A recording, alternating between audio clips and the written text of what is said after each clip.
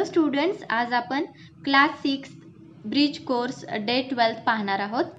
यामध्ये first example तुम्हाला solve करून दिलेला आहे. त्याच्या खाली एक practice corner, solve the following examples, हे आता आपण सॉल्व करूयात. फर्स्ट आहे 45,005 मायनस 37,857. ठीक आहे.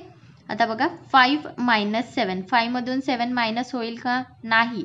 मग आपल्याला इकडे 1 बोरो करावा लागेल.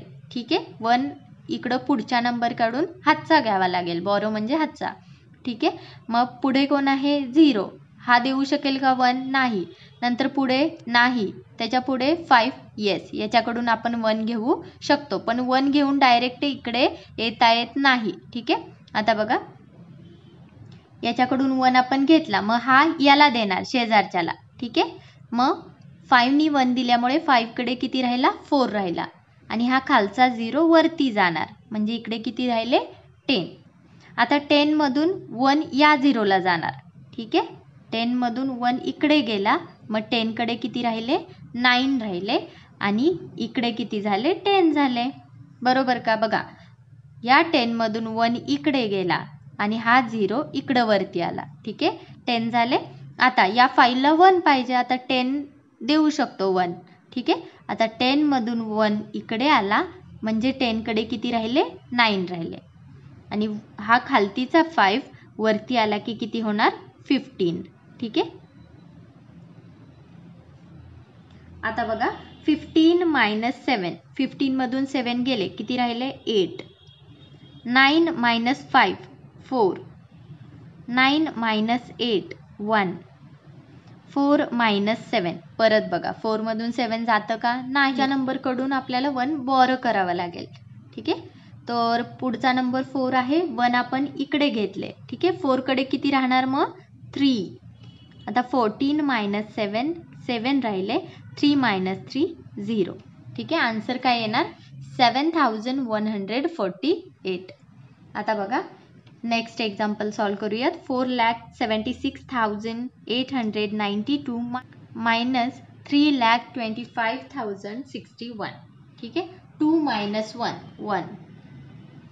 9 minus 6 3. 8 minus 0 8. 6 minus 5 1. 7 minus 2 5. 4 minus 3 1.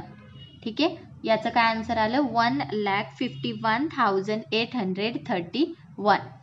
ठीक आहे. आता एक वर्ड प्रॉब्लेम आपल्याला दिलेला आहे, तो सॉल्व करूया. If N organisation with a deposit of ₹24,13,758 help the corona patients bye collecting ₹29,25,807. ठीक आहे. So how much amount in all that organisation have. तर ऑर्गनायझेशनकडे किती रक्कम उरलेली आहे?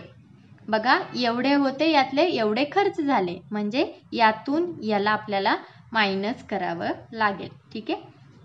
तर बघा 29,25,807 मायनस 24,13,758. तर ही अमाऊंट आहे total collection by the organisation. ठीक आहे. आणि हे काय आहे? Helping corona patient. एवढी हेल्प कोरोना पेशंटला केलेली आहे. ठीक आहे.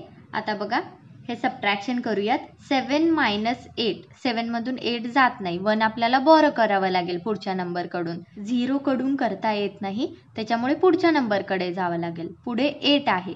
8 कडून 1 आपण बोरो करू शकतो. मग 8 कडून 1 गेले, इकडे किती राहिला? 7. आणि इकडे 1 येणार. ठीक आहे. आणि हा खालतीचा 0 वरती गेला, म्हणजे इथे 10 झाले.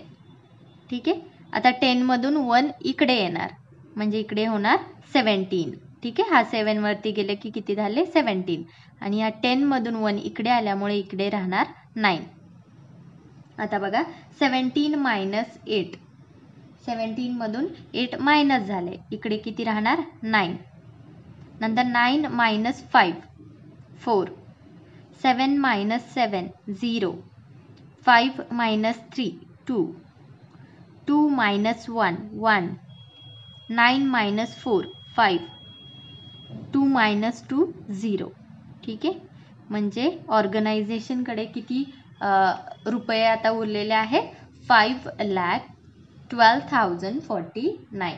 ठीक आहे, तर लास्टला आपल्याला वर्डिंगमध्ये इथं आन्सर लिहावं लागेल. The amount that the organisation have rupees 5,12,049.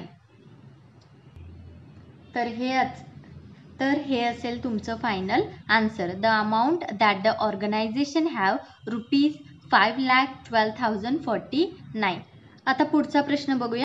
Frame an example of subtraction with the numbers 15,249 and 17,726. Okay, या दोन नंबर्सचा यूज करून तुम्हाला एक सबट्रॅक्शनचं एक्झाम्पल इकडे बनवायचं आहे. ठीक आहे, एक्झाम्पल बघा. In and election Vijay got 17,726 vote and Harsh got 15,249 votes. By how much vote did Vijay win the election? इथे विजयला जी मते मिळाली आहेत त्यातून हर्षची मते आपल्याला मायनस करावी लागतील. 17,726 हे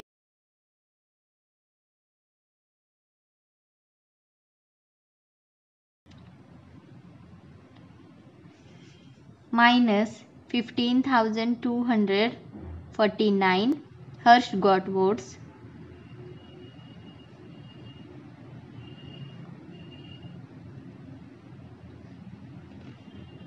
इकडे सबट्रॅक्शन करावं लागेल. 6 मायनस 9, 6 मधून 9 सबट्रॅक्ट होत नाही, मग इकडे होणार 16. ठीक आहे, 1 आपण बॉरो केला 2 कडून, तर 2 मध्ये 1 राहिले. ठीक आहे, आता 16 मायनस 9 इकडे येणार 7. नेक्स्ट 1 मधून 4 सबट्रॅक्ट होत नाही, परत 1 बॉरो करावा लागेल, इकडे 11 होणार. आणि 7 मधून 1 घेतल्यामुळे इकडे 6 राहणार. 11 मायनस 4 इकडे येणार 7. 6 मायनस 2 4. 7 मायनस 5 2. 1 मायनस 1 0. ठीक आहे, म्हणजे विजय won the election bye 2,477 votes. ठीक आहे, हे असेल तुमचं फायनल आन्सर. इथे आपला day 12th bridge course complete झालेला आहे. जर तुम्हाला माझे व्हिडिओ आवडत असतील तर please like, share and subscribe to my channel. Thank you.